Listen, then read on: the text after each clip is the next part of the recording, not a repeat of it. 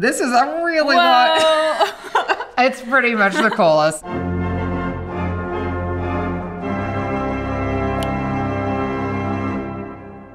Why do owls make pellets? Sure, well, so owls, like this long-eared owl I have right here, eat other animals. And so they can eat a wide range of animals such as squirrels, things that are smaller like mice, they eat snakes and other birds.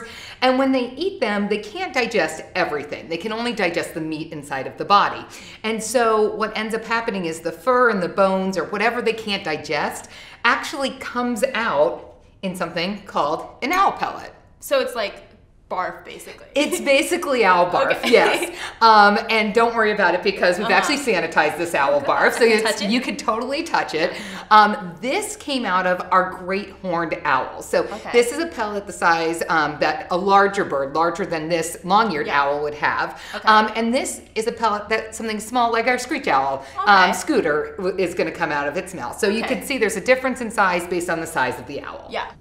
They look different. Yeah. And that's just this one's white. Yeah, and this one's a little bit darker. It's based on the color mouse that they ate. You ready to dig in and see what I'm so ready. So we just use our hands? Yeah, it's easy. Cool. It's easiest just to pull them apart, and so I usually just dig in there. All right. And I feel like I'm about to dine on. looks delicious, doesn't it? Yeah. First thing I do is kind of open it and just kind of spread the remnants on the I see bones. Right? I know. It's very quickly that you'll start to see bones. You know, a owl this size or Odin might eat 4 mice in one night. So you might have multiple skeletons in one pellet. Okay. So it wouldn't just be one complete skeleton. How often do they make these pellets? They regurgitate once a day. You just never know when it happens. It's usually about 10 hours or so after they eat. But every morning we go in and we find these and then we use them in classrooms.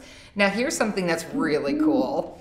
This is a tooth, a mouse tooth. That's huge. It is, because it's usually only this portion would be sticking out of the mouth and out of the bone, and the rest would be ready to grow. Oh, okay. So that just came out, and so that's the size of a rodent tooth. Isn't that crazy? So there's things that you're going to see that are similar to what we have. So, for example, look at this. Here is a ball.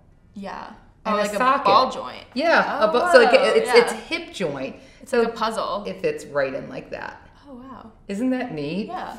And so if you have the time, here's another one. So I've got 2, I have actually, look at this. I found 1, 2, 3, 4 bottom jaws.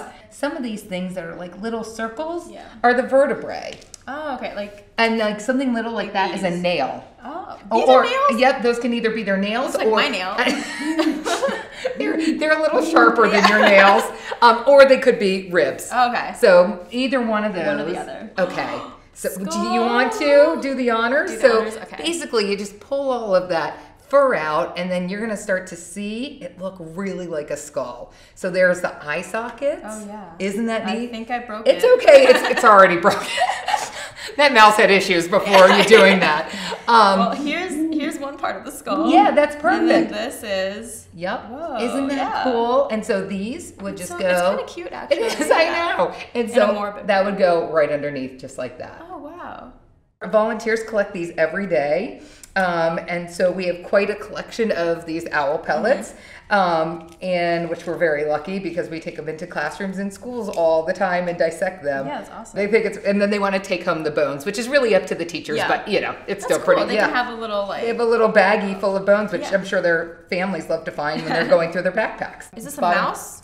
Or is this a shrew? No, that would be a mouse. Unless an unlucky other rodent got into the owl enclosure, it's definitely a mouse. We did have a chipmunk get into our screech owl enclosure. So the screech owls had chipmunk one night, but you know, it was a gourmet meal for that night. Gourmet meal, and we feed them not alive mice, so they don't actually have to hunt for them because most of our owls have something wrong with them. So if we put live mice in there, we would just populate Mill Grove with mice. And so instead of doing that, they get non-live animals. But when the live animal gets in there by accident, what can you do? It's survival of the fittest. Exactly.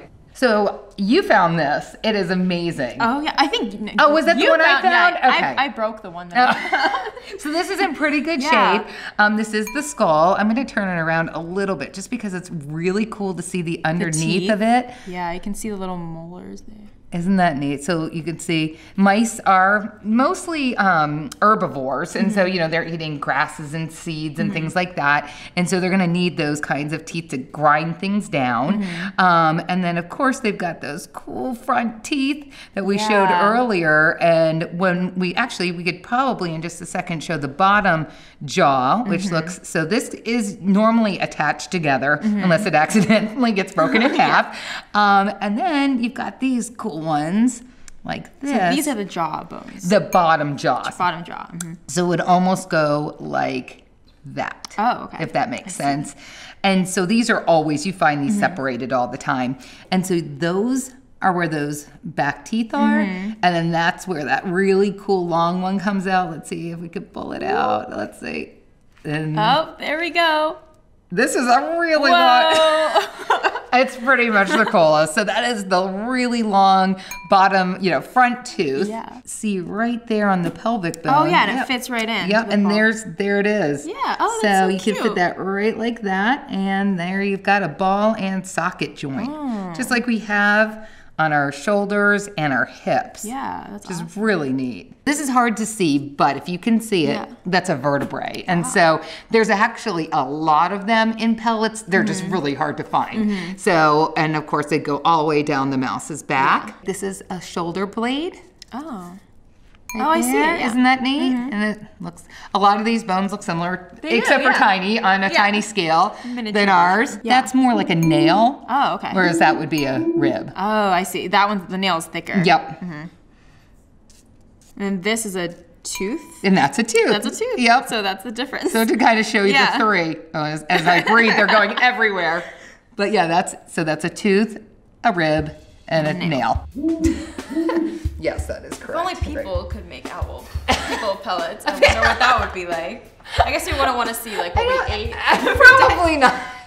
Probably not the next day. See all sorts of colors. That's very true.